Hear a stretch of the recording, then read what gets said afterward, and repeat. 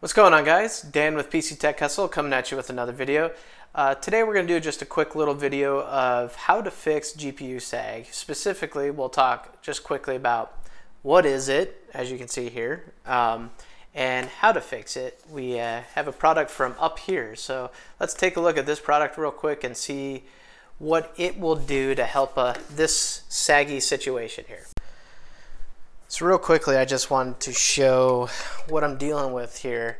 So this is my last budget build, and I actually haven't sold it yet, so I wanted to do something that I could fix this GPU sag that we have going on. Something cheap, maybe under in the $10 range. Nothing too crazy because I didn't really want to add a lot of extra cost to the build, but as you can see, I'm gonna push up on where it becomes level. So there is a very heavy amount of sag with this particular card. I've used this card before and have had the same issue. I think a lot of it has to do with just the orientation of the cooler. As you can see, there's a lot of heft in the back here. You got this big massive heat pipe.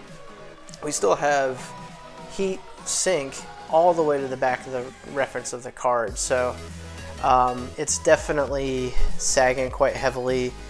I figured, well, you know, I can, since I haven't sold the build yet, and I figured this could be something I could do to kind of fix this up a little bit and make it look, one, a little nicer by eliminating the sag, and with UpHere's product, it'll kind of tie in with the build, as we'll see here. So we'll take a look at that here real quick, and I'll show you what I'm talking about.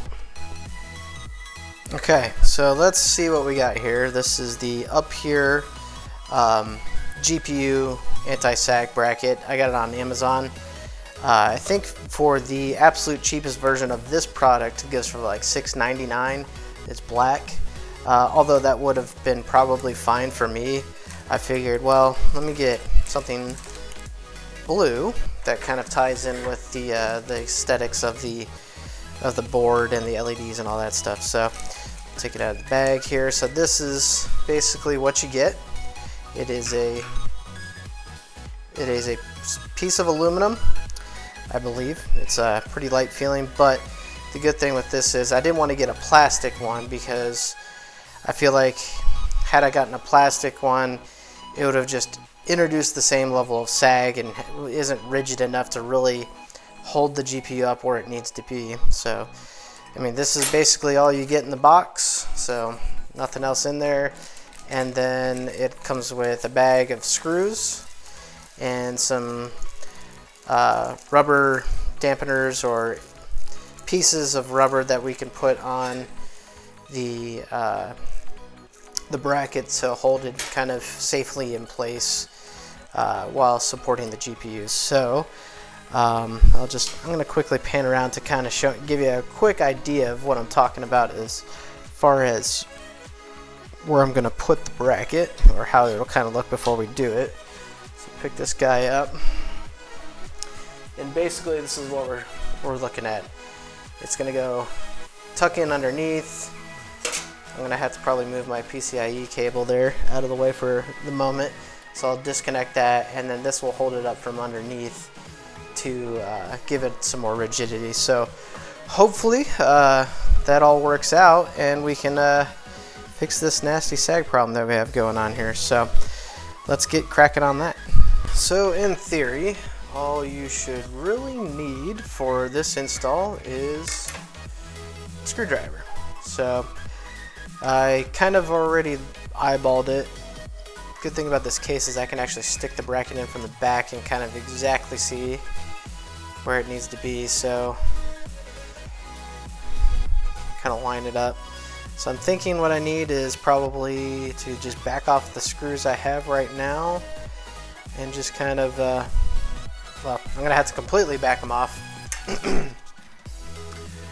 Not sure if I'm going to have enough length. Actually, I'll just use the provided screws, which they give you 4 of. So let's back off the current GPU screws.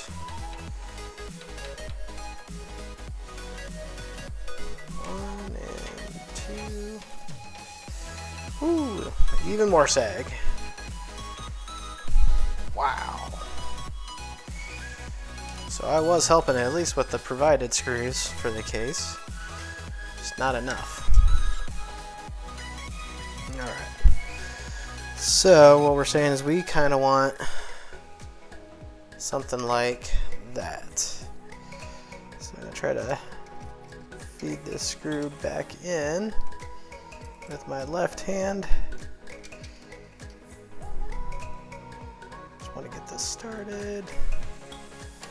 Kinda, here's the difficult part, holding things in place. Okay, we are threading. So I'd suggest, like, yeah, you kind of get it where you want it, and then thread the screws in as you go. So there's the top screw in. So yeah, we definitely need more. Looking like there's a pivot point down low right here, so I'm going to put that one in next. And I think we'll be looking pretty good, hopefully, after I tighten this one up.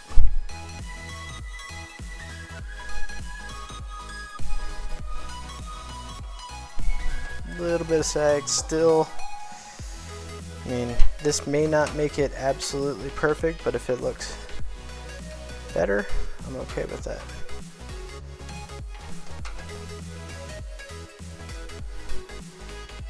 Now I'm probably sagging due to the flimsiness of the case metal, which it is very flimsy in this particular case.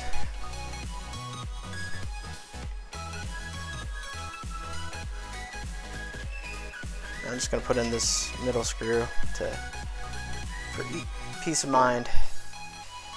So that definitely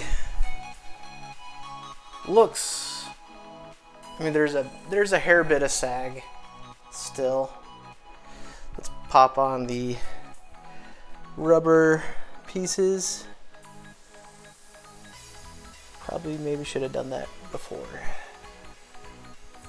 I'm trying to see where I need to do that. Here.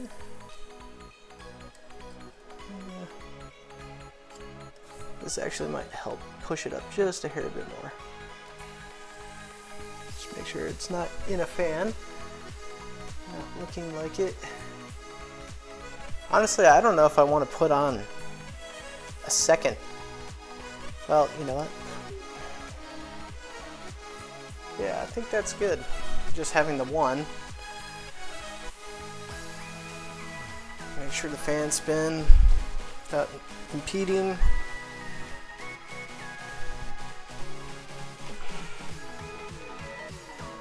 I think that looks pretty good.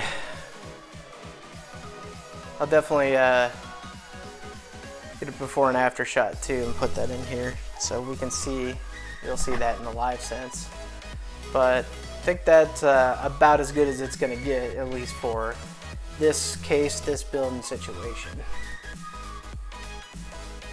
Okay, so let me take you in and take a look at what we got as the final product. We got the bracket installed. As you can see, there was some adjustments made that shoved the bracket up and ultimately shoved the GPU up. So there's still a ever so hair bit of sag, but the good thing is it's not sagging on the PCIe slot anymore or pulling on the motherboard, where the weight is now transferred is on this bracket, which is effectively what we want, right? Alrighty guys, so quick and easy fix. It's not the absolute perfect solution. There are some pricier GPU brackets that you can get that actually kind of just take the edge of the card and kind of shove it up, which effectively I did. But for something that you don't want to spend, heck, more than 10 bucks on, like I said, I think the flat black one of this bracket is like $6. I think this one was, oddly enough, for some reason, the colored ones are a little more expensive. So this one was like, I think $9.99. So adds perfectly to the aesthetic of the build, being some blue accents that are already on the motherboard and some blue LEDs. As you can see, I've got the PC running, and we are not binding up anywhere on fans and for the GPU. And most importantly, this protects the GPU slot and mainly the PCIe slot. So we're not yanking down in that area, potentially damaging it, and you know, we want something that'll last long term, especially if I'm building this for someone I want to sell it to.